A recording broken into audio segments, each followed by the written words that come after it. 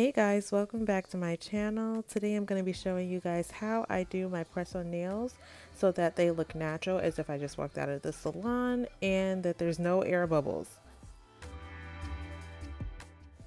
Here I am going in and clipping my nails short because the style that they had left, the only style that they had left in the store was the really short version.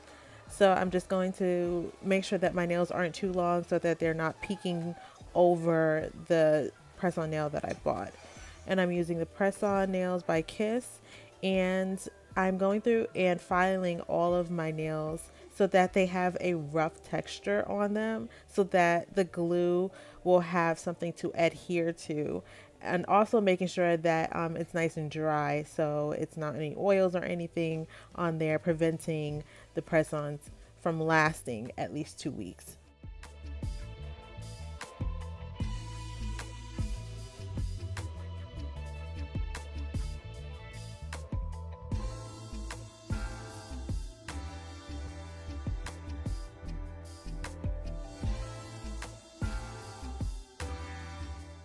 So here I am sizing the nails to my actual fingernail. So what I like to do is just find the size for whatever nail I'm fitting. So for instance, this size nail for my pinky is a number 12. All of the nails are numbered.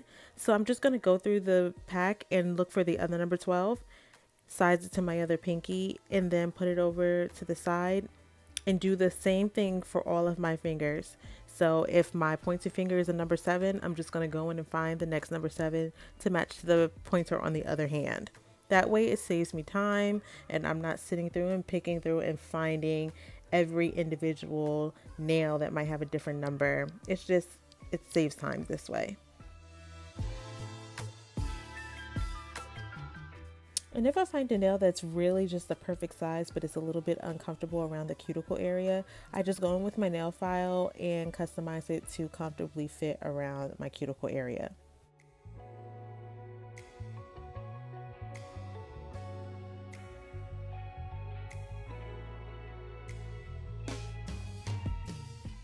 I also like to write the size of the nails down for each finger so that for next time when I go to get the same pack, I just know what numbers I need to pull out of the pack.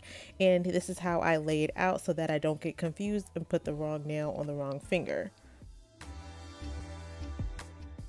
And here I'm taking the wooden cuticle pusher that comes in the pack and just pushing my cuticles out of the way and off of my nail bed. So when I go to apply my nail, I won't be putting it on the extra skin that's on my nails, which will help cause lifting if you don't move the cuticle out of the way.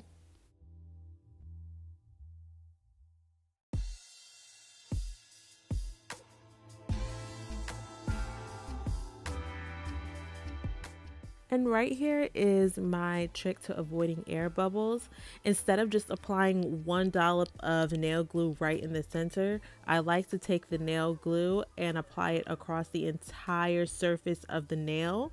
And then I'm going to take my nail, tuck it back towards the cuticle, not too harsh because you don't want to make your cuticles uncomfortable, and then lay the nail down gently and then press firm. I'm going to hold it for about 10 seconds, not letting up, not letting any air get underneath that. In fact, I'm trying to push out as much of the air from underneath the nail as possible.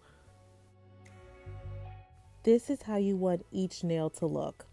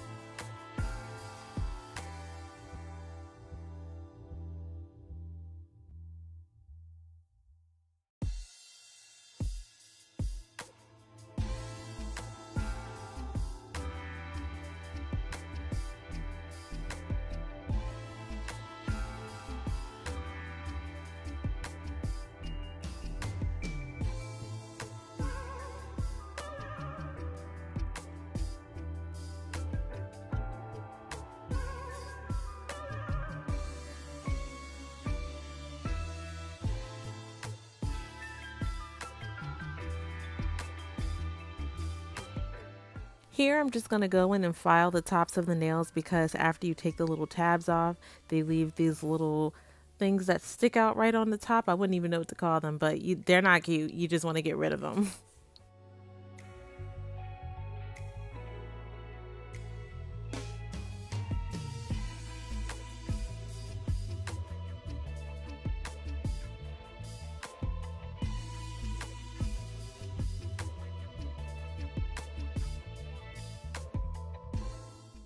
So after I have washed my hands, I just go in with some oil and massage it into my cuticles, and this part feels so good, and it just helps to rehydrate after all that filing and everything, and it just makes your fingertips soft. Who doesn't want soft hands?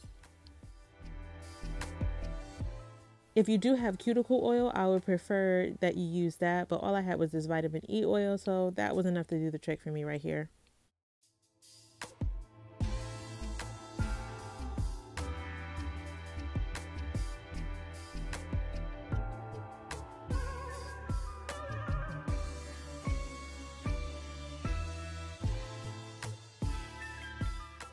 And that is all for this tutorial. Super quick, super easy, no air bubbles.